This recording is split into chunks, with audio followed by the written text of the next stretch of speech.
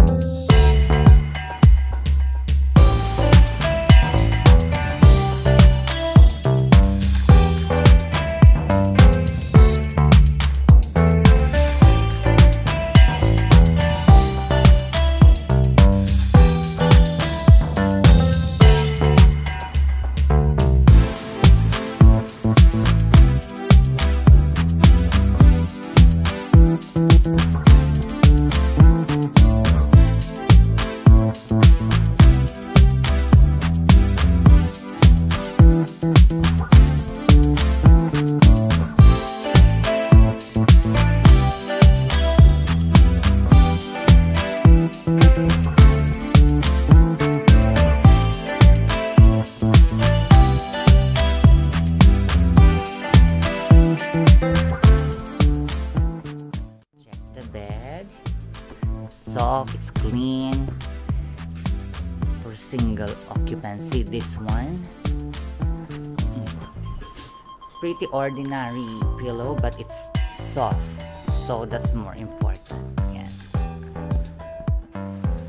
And here is the food menu, room service menu for lunch, dinner, or breakfast. Even though the room is not that big, but I have a great view of BGC Bonifacio High Street.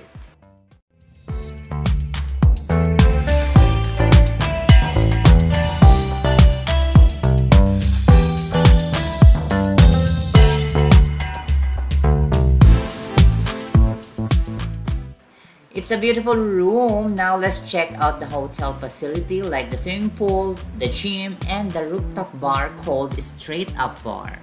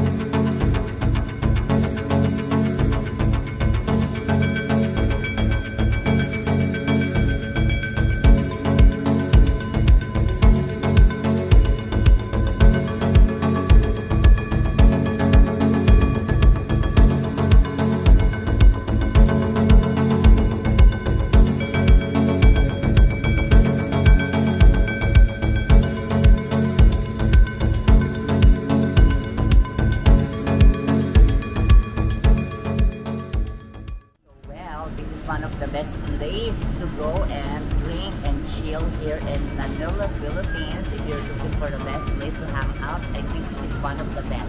You can have the great view of the skyscrapers of the Taguig. So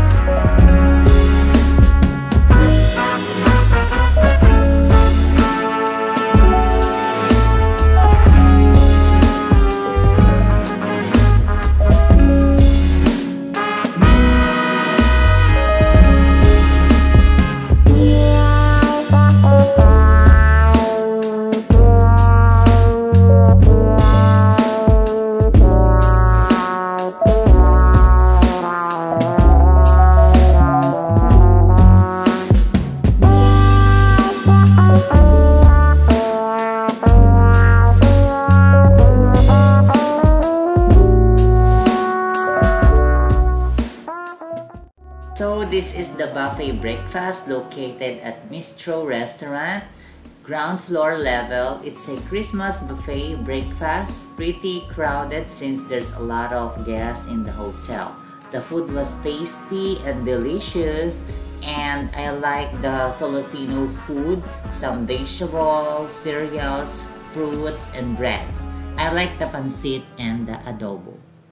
Hello again, everybody. Yes, staycation is over and it's Christmas Day. Merry Christmas to everybody. Well then, time to check out soon, and this hotel is packed. It's fully booked and lots of people in the breakfast. Also good food.